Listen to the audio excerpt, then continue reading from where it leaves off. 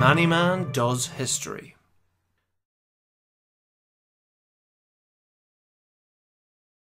Since winning their independence and ratifying their Constitution in 1789, the United States of America began expanding across North America through purchase, conquest, forced migration and genocide, bringing in new territories to the Union.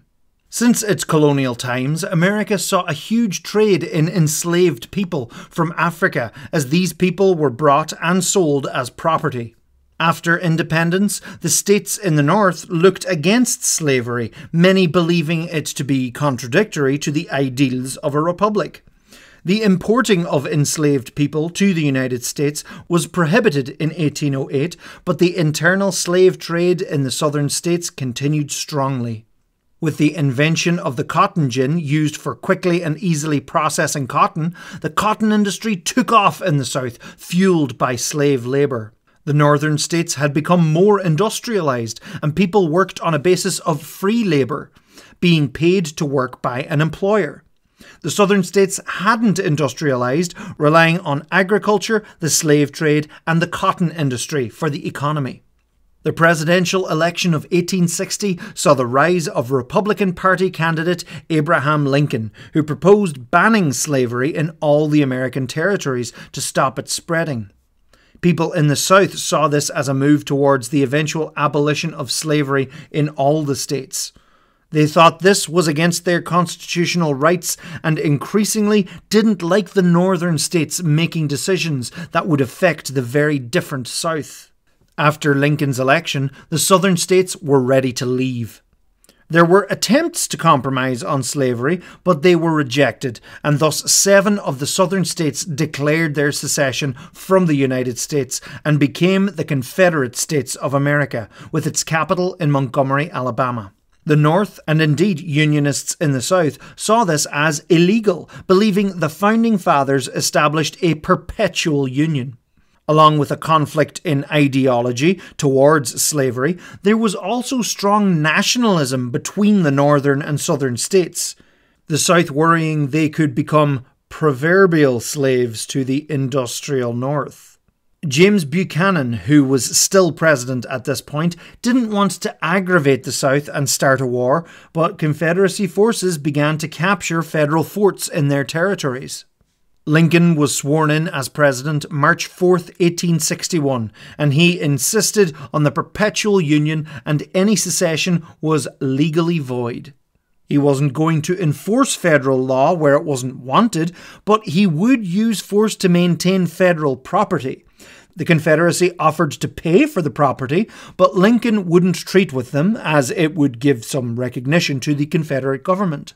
Lincoln insisted US forces hold on to any forts they still had within the Confederacy. Jefferson Davis, President of the Confederate States of America, ordered the surrender of Fort Sumter in Charleston, South Carolina, but negotiations didn't work. Confederate forces bombarded Fort Sumter on April 12, 1861, which sparked the beginning of the American Civil War. This attack rang across the northern states, rallying them together against the Confederacy, believing it to be a minority of secessionists in the South, though that was not the case. Lincoln called for 75,000 troops to fight. He began ordering more and more troops south to recapture the federal buildings which were falling to the Confederacy. US war veteran and military leader Robert E. Lee was offered command of the Union Army, but he declined, refusing to fight against his native state of Virginia as its sympathies lay with the Confederacy. Refusing to send troops against their neighbours, slave states Virginia, North Carolina, Tennessee and Arkansas actually joined the Confederacy, with the capital getting moved to Richmond, Virginia.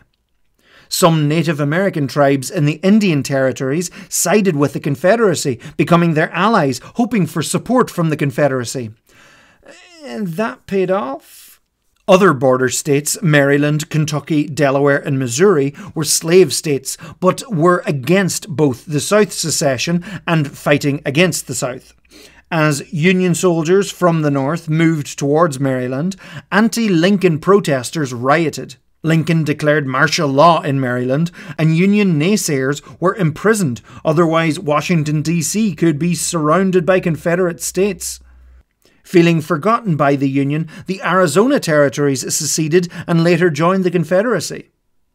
As more states left the Union, U.S. Congress stated that the war was to preserve the Union, not to end slavery. Some slaves began fleeing their owners to reach the northern states, but were held as wartime contraband and put to work for the Union. General Winfield Scott came up with the Anaconda Plan to blockade the South and weaken the Confederacy without bloodshed, but people demanded Richmond be taken back.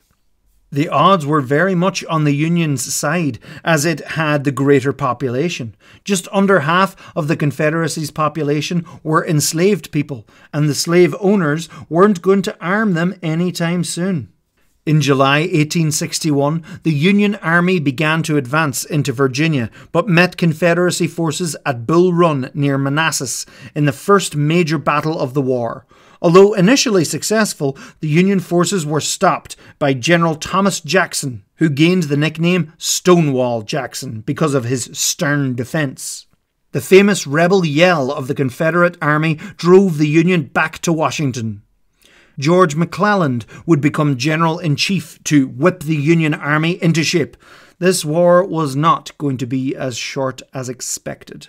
This war was the first industrial war where railways, telegrams, armoured ships and improved weapons came into play.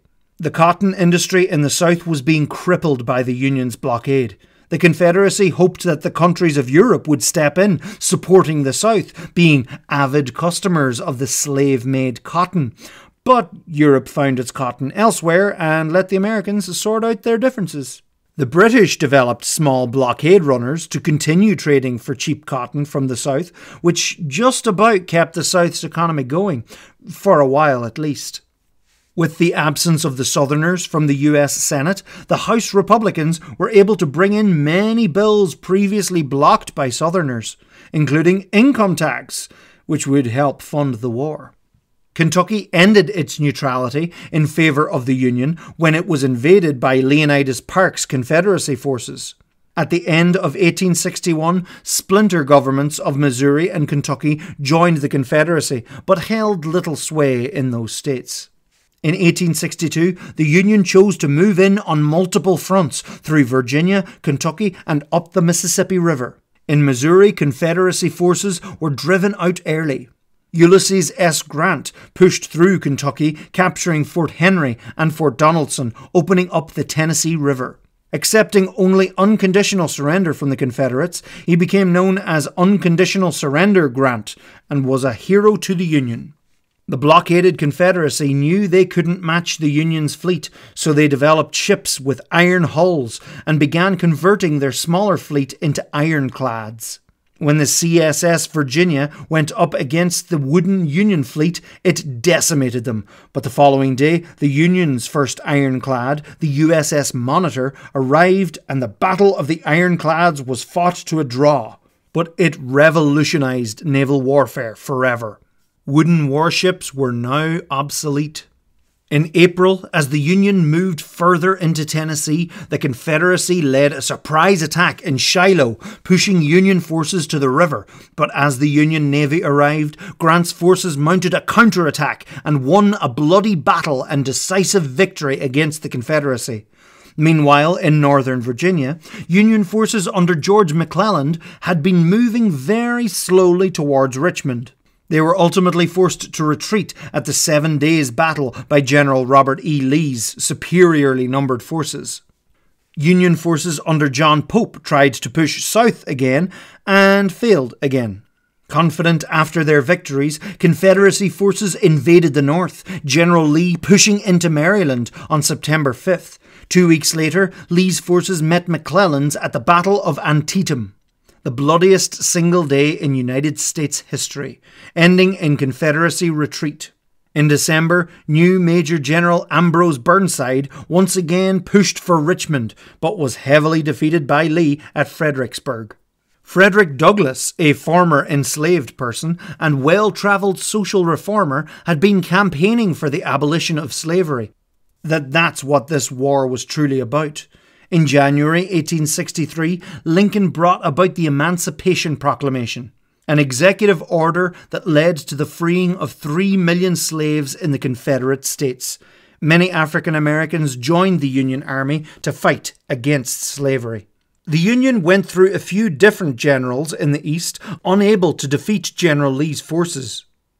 Despite being outnumbered 2-1, Lee was victorious at Chancellorsville, although he did lose Stonewall Jackson to friendly fire. West Virginia separated from Virginia and became neutral. As General Lee made another push into the north, Major General George Meade took charge of the Union forces, and they fought for 3 days in July at the Battle of Gettysburg, the bloodiest battle of the war, with huge losses on both sides. Lee retreated, but Meade was not able to capture their forces. This battle was the turning point of the war, as the Confederacy threat was never as great. The draft laws in the North, bringing new people into the army, weren't popular, and riots broke out in New York. Many soldiers deserted too. Many got into the war for ideological reasons, for adventure, or simply to defend their home, but the horrors of war changed many of their minds. In the West, Grant captured Vicksburg, the last Confederate stronghold on the Mississippi. The Union now had complete control over the Great River and effectively split Confederacy forces in two. Texas was cut off from the Confederacy, but under General Kirby Smith, they managed to hold up strong defences and a self-sufficient economy. In November, Lincoln spoke at Gettysburg and recalled back to the foundation of the United States.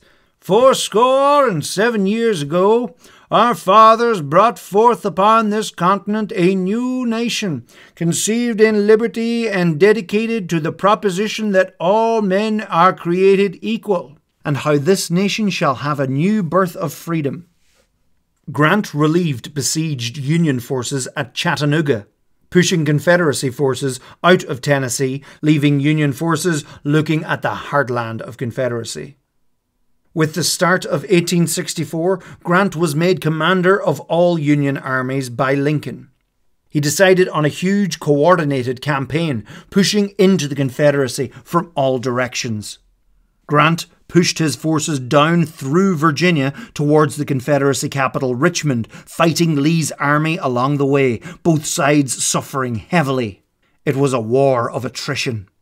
Despite setbacks for the Union, Grant pushed on, driving Lee to Richmond and the close-by Petersburg. Lee moved to defend Petersburg as it was the railway supply line for the capital. Grant's forces dug trenches and a 10-month siege ensued. Meanwhile, Union forces under William Tecumseh Sherman moved from Chattanooga and captured Atlanta, Georgia in September 1864. Other Union forces swept along the Shenandoah Valley, fighting the only remaining Confederate army, ultimately defeating them. That November, Abraham Lincoln was re-elected president, defeating Democrat candidate George McClelland. Sherman marched his army through Georgia towards Savannah, destroying industry, infrastructure, and civilian property along the way, known as the March to the Sea. Sherman captured Savannah on December 21st and offered it as a Christmas present to President Lincoln. The Confederate Army of Tennessee was also defeated in Nashville. Only the army in North Carolina and Lee's besieged army in Petersburg were all that remained to fight for the Confederacy. At the start of 1865, the 13th Amendment to the U.S. Constitution to abolish slavery, except as a form of punishment, was approved by the U.S. Congress. Change was happening. With advancing Union reinforcements, Lee ultimately evacuated Petersburg and Richmond. Union forces secured the city. Outnumbered and outgunned, General Lee surrendered at Appomattox Courthouse on April 9th. 1865.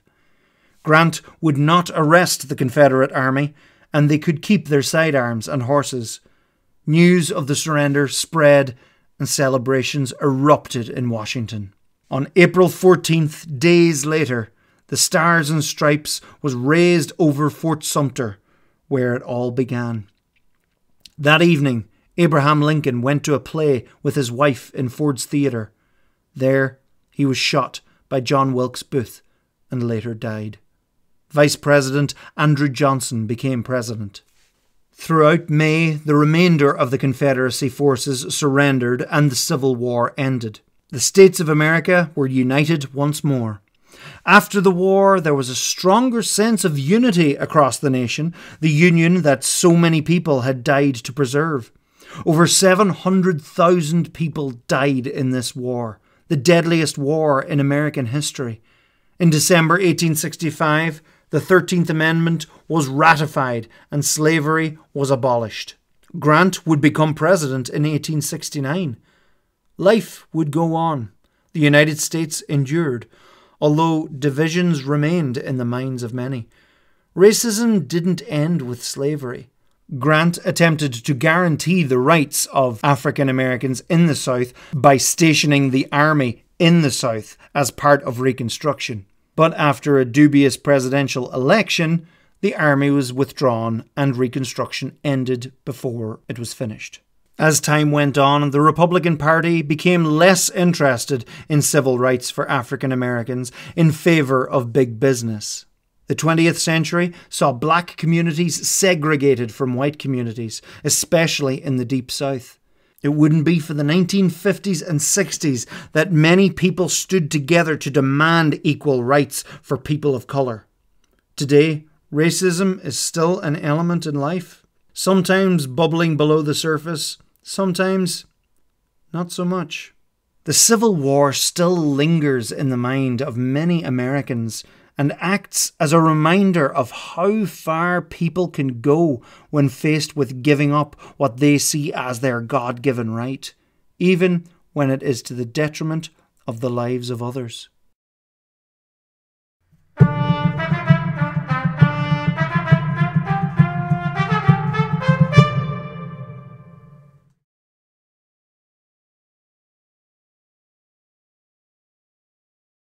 Ba-bum.